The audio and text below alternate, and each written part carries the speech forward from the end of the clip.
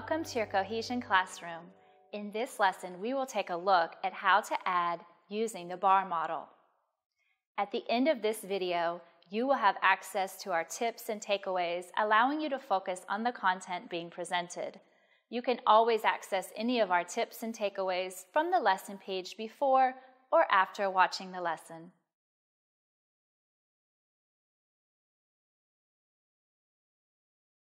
In this lesson, students will use a bar model, also called a part-whole model, to solve addition problems. A bar model shows two parts combined into one and can be used with adding to and putting together types of addition problems. This model is an especially powerful tool for representing a problem with an unknown addend. Students will connect the visual representation of the bar model to writing the equation.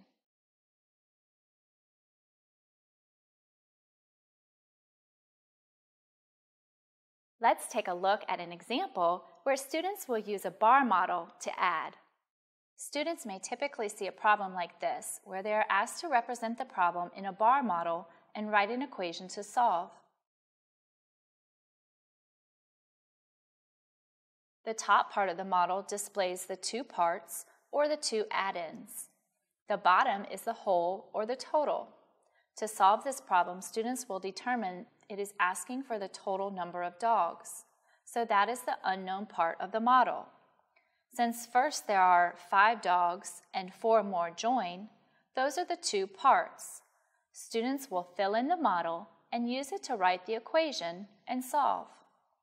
This is how students use a bar model to solve an addition problem when the two addends are known. Now, let's take a look at an example where students will use a bar model to add with a missing addend. Students may see a problem like this where they are given the total or whole and only one of the parts or addends.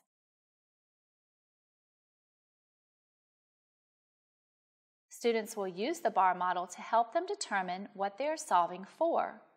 Since the problem states that there are 7 cookies and 2 different types, students will see that 7 is the whole or total. They know that 3 of the cookies are chocolate chip, so they can fill in one part of the model with a 3. This also represents one of the addends. Now students can see from the model that they are solving for a missing part, the oatmeal raisin cookies. Students will count on from 3 until they get to 7. They can use their fingers to count or draw circles to represent the equation. Since 3 is 4 away from 7, they will determine that there are 4 oatmeal raisin cookies and fill in the missing part. This is how students use a bar model to solve addition problems with a missing addend.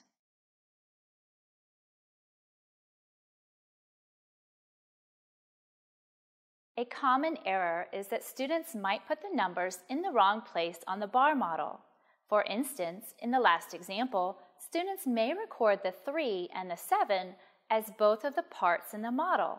This would result in an answer being 10, which is unreasonable.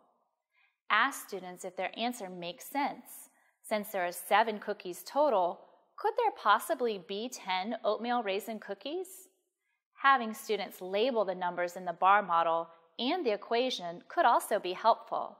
Students would see that the total number of cookies was given rather than both of the parts.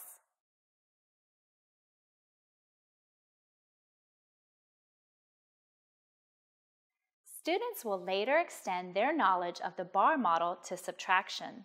Using the bar model will help students relate addition and subtraction and to determine which operation to use to solve a problem.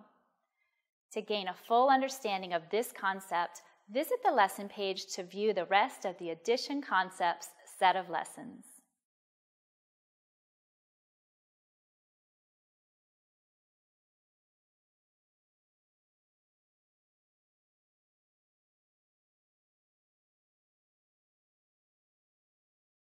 Uniting students and families in learning, we are Cohesion Education.